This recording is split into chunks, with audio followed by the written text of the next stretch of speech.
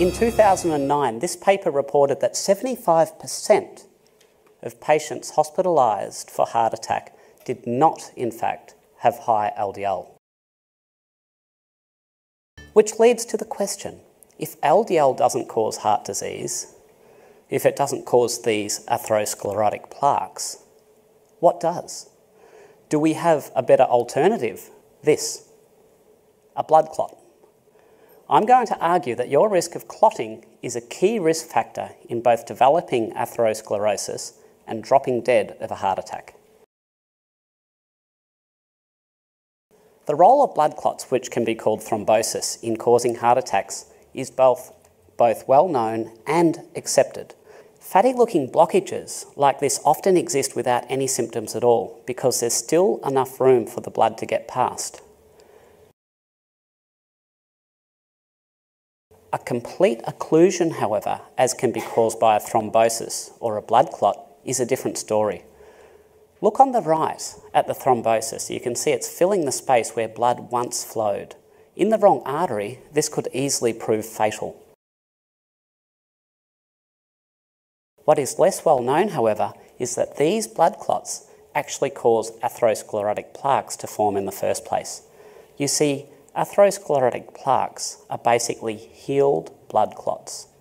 After a thrombosis or blood clot forms, it heals, but it does not completely disappear. And repeated episodes of thrombosis over time leads to the progressive build-up of a plaque.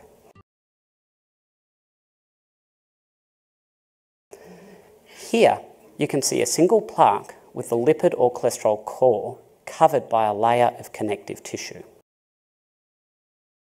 Compare that to this example with two layers of plaque, one on top of the other. The more recent thrombosis is sitting on top of an older one. In fact, this cyclical process can occur as many as 4 times at a single site within an artery. This still leaves us with the question, though, of where do these crystals, these elongated shapes that we see in atherosclerotic plaques, come from? It's been long accepted that they're made of cholesterol, which is released by LDL particles contained within these bulbous structures here called foam cells. The foam cell that you've just seen are formed when something called a scavenger receptor on a macrophage or a smooth muscle cell binds to a damaged LDL particle and ingests it. These foam cells then store the cholesterol bound with fatty acids in droplet form. Now, foam cells don't like to release this cholesterol. That's what makes them foam cells in the first place. It makes it hard for them to contribute to cholesterol crystals. As you know, there's a big difference between a droplet and a crystalline deposit that you see in atherosclerosis. To make the crystals, you actually need pure cholesterol. What then can provide the ingredients for these crystal shapes that we see in atherosclerotic plaques? And red blood cells is the answer. Their outer membrane contains more free cholesterol than any other cell in the body. And not surprisingly, red blood cells are quite abundant in blood clots. And when we look within atherosclerotic plaques, we see clear evidence of these blood clots. We see the presence of platelets, which are fragments that play a key role in initiating blood clotting, and we see fibrin, which forms fibrous strands that binds it all together. This study, for example, surgically removed sections of atherosclerotic plaque and found clear evidence of all of these ingredients deep within. They obtained further definitive proof of the presence of red blood cells by using a brown stain for a chemical called glycophorin A, a chemical only found in red blood cells. Look at all the brown. Conclusive proof of degraded red blood cells deep within a plaque. It clearly describes the central accumulation of red blood cell membrane within atherosclerosis. Furthermore, the investigators also injected red blood cells into animal models of atherosclerosis and found that this blood injection produced plaques containing both cholesterol crystals and foam cells.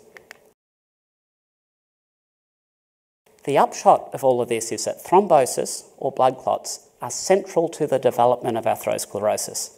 And so, clotting risk, what we call a procoagulant tendency, must too be a risk for atherosclerosis.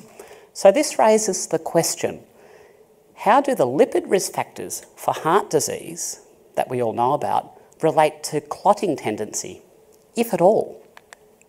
Now, you may have seen one of my previous lectures where I talk about the validity of triglycerides and HDL as markers of cardiovascular risk. Essentially, there's robust evidence that high triglycerides and low HDL is associated with an increased risk of heart disease. So I began to explore whether these metrics had any association at all with the risk of blood clotting. If they don't, then this whole clot theory goes down the drain. Except they do. And I didn't have to look very far. Literally dozens of papers have been published on these connections between lipid parameters in the blood and clotting risk. For example, triglycerides associate with the activity of factor VII, a key component of blood clotting. HDL inhibits the clumping of platelets, a key initiating factor in the formation of clots in the first place. Therefore, a low HDL level removes the brake on clot formation, and oxidised LDL promotes both platelet clumping and also the secretion of something called tissue factor, the single most potent stimulus of clotting there is. Whatever way you look at it, what we consider to be lipid risk factors are in actual fact clotting risk factors. A high triglyceride level or a low HDL level is an independent risk factor for thrombosis. Now, the risk of thrombosis, or these blood clots, is manifestly increased when a plaque ruptures. Fortunately, plaques are often stable, and here you can see one such example. The yellow arrow points to a relatively thick margin of connective tissue lying over the top of a plaque. This, on the other hand, is an example of an unstable plaque with only a thin layer of connective tissue over the top. Which leads to the question, what causes thinning or destabilisation of this protective cap? And one answer is foam cells. Those cholesterol-stuffed macrophages you saw earlier, they can secrete enzymes that break down the protective tissue cap. These enzymes are called matrix metalloproteinases. And high levels have been independently associated with the tendency of plaques to rupture. There's 23 different types of matrix metalloproteinases in humans, and one which has been consistently shown to play an important role in plaque rupture is number 9. In fact, high levels of matrix metalloproteinase 9 has been shown to be an independent predictor of cardiac mortality. Which led me to ask the question, do triglycerides and HDL levels have any association with matrix metalloproteinase 9, given it plays a key role in cardiac risk? And not surprisingly, the answer is yes. Both high triglycerides and low HDL is associated with plaque destabilising matrix metalloproteinase 9. And more specifically, oxidised LDL, the presence of which is indicated by a poor triglyceride to HDL ratio, has been shown to play a causal role in matrix metalloproteinase 9 activity. Of course, there's other factors that are key to the formation of a blood clot besides unstable plaques. And one of the most important of these, perhaps, is damage to the inside lining of blood vessels. Here you can see hair-like structures lining an artery, and this is what is called the glycocalyx, and it's the first line of mechanical protection that arteries have against clotting. Amongst other things, the glycocalyx shields the artery wall from coagulation particles. It secretes a protein that blocks abnormal clots from forming called antithrombin 3. It mediates the production of nitric oxide, which dilates blood vessels, and itself is another potent inhibitor of coagulation. In short, the glycocalyx is an effective defence against coagulation and against thrombosis. It should be no surprise then that oxidised LDL can damage the glycocalyx. And once this barrier of protection is gone, the risk of thrombosis increases exponentially. Now's a good time to get to one of the key root causes of heart disease: oxidation. Oxidation is basically an umbrella term that refers to a chemical reaction that occurs when an electron is torn away from a molecule or atoms. That's basically what rusting is. And oxidised LDL and other sources of oxidation in our blood can do this to the proteins and fats within our blood vessels. You've probably heard the term free radical. This is a term we often use for molecules that can cause this oxidation damage. Oxidation itself is bad. Non-oxidised LDL is perfectly fine. Any source of oxidation stress within our blood vessels can damage the lining of our arteries, damage the glycocalyx. It just so happens that LDL, being a normal resident in our circulation, can be a very effective vehicle of oxidation, but only if it is oxidised. That oxidation itself is a major cause of heart disease, and I do deliberately use the word cause, is why antioxidant supplements like N-acetylcysteine have been found to be protective against heart disease. The fact is, any source of oxidation which enters our circulation is bad news, and that includes what we inhale. After President Eisenhower's heart attack, his doctors probably shouldn't have overlooked his 2 to 3 pack a day smoking habit, because that was almost certainly a major cause. You see, the pollutant particles that we inhale, including from smoking, can enter our circulation, a fact that was proven more than 20 years ago.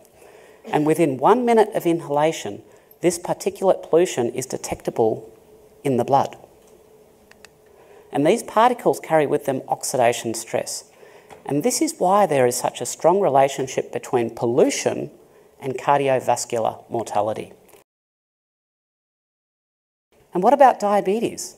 After all, we know that diabetes is associated with a tripling of the risk of dying from heart disease and stroke. Well, it comes down to sugar in the blood. Consider this research from 1962 that demonstrated blood glucose abnormalities occurred in 73% of heart attack patients. This has been known for a long time, and the mechanism? Oxidative stress. It's been long known that high and fluctuating blood glucose levels, as occurs in diabetes, generates this oxidation. Which is one reason high blood glucose levels increase clot risk. Yes, we're back here. High glucose levels also stimulate matrix metalloproteinase 9 secretion. Remember that plaque destabilising enzyme? Here you can see both type 1 and type 2 diabetics have much higher levels of this plaque destabilising enzyme in their aortas. Because of their polyunsaturated structure, characterised by a readily reactive double bonds, these oils are very prone to oxidation, even without cooking. This study found high rates of oxidation within walnut oil occurred within days, and consumption of oxidised oil leads to oxidation of lipoproteins within our blood. Lipoproteins that can deliver oxidation stress throughout our arteries. Compare the blood oxidation levels after consumption of a low oxidised oil to that of a highly oxidised oil. Understand that oxidation within our circulation is a cause of heart disease. And if you understand that, you can see why seed oils could be a problem. You see, they contain something called phytosterol, or plant sterol, which you can think of as fake plant cholesterol. As you can see, they're near identical to cholesterol, but not quite. Similar enough to be absorbed by the body in place of cholesterol, but different enough to not work the same. Basically, phytosterols interfere with the normal biochemical processes that use cholesterol. The highest concentration of these plant sterols is found within seed oils, especially rice bran, corn and rapeseed.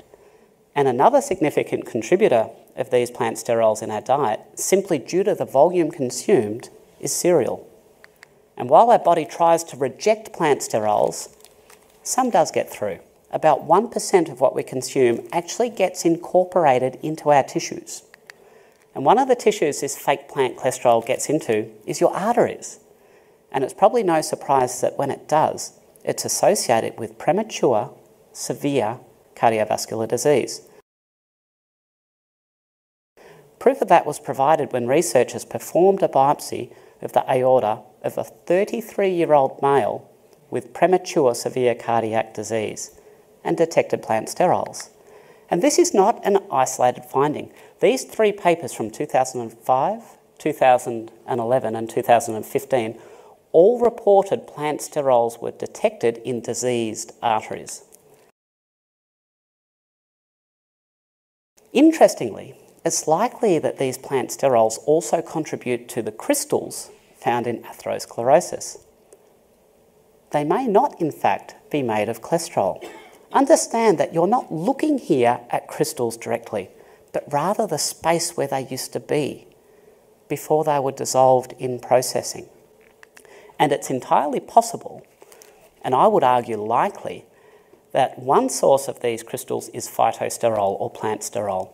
You see, being almost identical to cholesterol, plant sterols readily form crystals, crystals which are difficult to differentiate from those formed by cholesterol. Remember these foam cells, the supposed supply of cholesterol? Well, while foam cells don't like to release their cholesterol, they're only too happy to spit out phytosterol or plant sterols. This makes phytosterol a much more likely contributor to these crystals.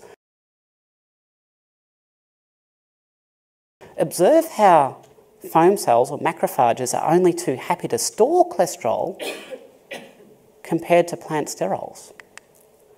And plant sterols, which may form these crystals, might also be supplied by degraded red blood cells.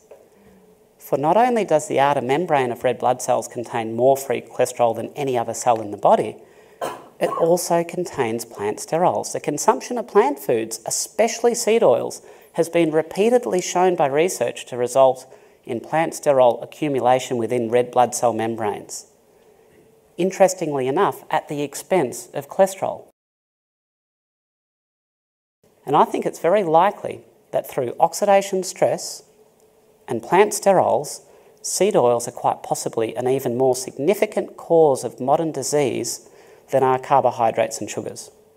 This paper, for example, after analysis of over 195,000 subjects, concluded that seed oil intake resulted in a greater incidence of death than sugar when it exceeded 6% of energy in the diet. Consider then that the average Australian gets more than 13% of their energy from seed oils. And when we look at the intake of polyunsaturated fat, which is a very good surrogate for seed oil intake, we can see consumption began to rise in the early 1900s, well timed to have a causal role in the epidemic of heart disease that followed. Which is why 3 large-scale randomised controlled trials, the gold standard of research, have found that replacing saturated fat with seed oil led to a significant increase in mortality. And to my knowledge, there's no study that shows otherwise. Ongoing review of data from the Women's Health Initiative, for example, a study of over 48,000 females, has found that lowering saturated fat intake is associated with an increased risk of heart disease of between 47 and 61%. Findings of another study based in Sydney, which ran between 1966 and 1973, were finally disclosed in 2013, reporting that replacing saturated fat with polyunsaturated fat in men who'd had a heart attack increased their subsequent risk of death by 62%. And in a very similar story, the mortality data from the Minnesota Coronary Survey, which was completed also in 1973, was not published until 2016, and when it was published, it revealed that in a population of 7,000 participants, increased seed oil intake increased the risk of death. The plant sterols within seed oils also plays a role in reducing blood levels of LDL. It does this by inhibiting the normal, healthy absorption of cholesterol from the small intestine that leads to a reduction in the production of the LDL precursor, VLDL, and it also increases the removal of LDL from the blood. And this combined LDL lowering effect of plant sterols is why increased saturated fat intake seems to raise cholesterol. You see, saturated fat often comes from animal sources. That means it doesn't contain plant sterols. And if you reduce your seed oil intake while you increase your animal fat intake, your cholesterol levels may be permitted to return to normal levels. Not go high, because saturated fat's not making it go high, but it's the removal of the seed oils that's permitting the LDL to rise back to normal, healthy, physiological levels. There's one major exception to saturated fat intake being associated with increased LDL, and it's the exception that proves the rule. That's coconut oil. Coconut oil is a plant oil. It contains sterols, and that's why coconut oil drops LDL levels, while at the same time loading your body tissues with plant sterols. Indeed, this knowledge makes me reconsider whether coconut oil is actually healthy. As you may know, in high-risk populations, that is in subjects with heart disease, statins have been shown to reduce the number of cardiac events. And the mechanism behind this has nothing at all to do with lowering of LDL. Rather, statins inhibit blood clotting pathways and inhibit the release of plaque destabilising matrix metalloproteinases.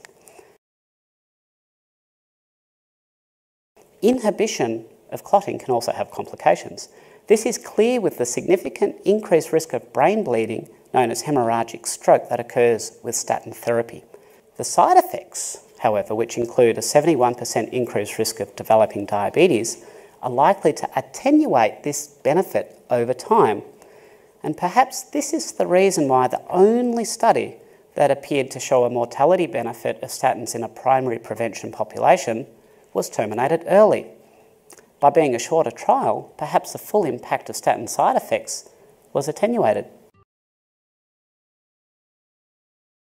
I'd like to acknowledge the work of Scottish GP Malcolm Kendrick on exposing the role of blood clots in atherosclerosis. This is well documented in his book, which provides an excellent summary of the clotting theory. Still, I wouldn't be surprised if you'd never heard of him, because he's a fringe figure who had the outrageous audacity of arguing against the lipid hypothesis. As a result, he's been cancelled. That's the justification that was provided for the deletion of his Wikipedia page. The whole story we've been fed about saturated fat causing atherosclerosis is nothing but a big old fairy tale. Rather than worrying about how much saturated fat we're consuming, we should be worried about factors that increase our clotting risk, like oxidation, pollution, seed oil consumption, and blood glucose levels.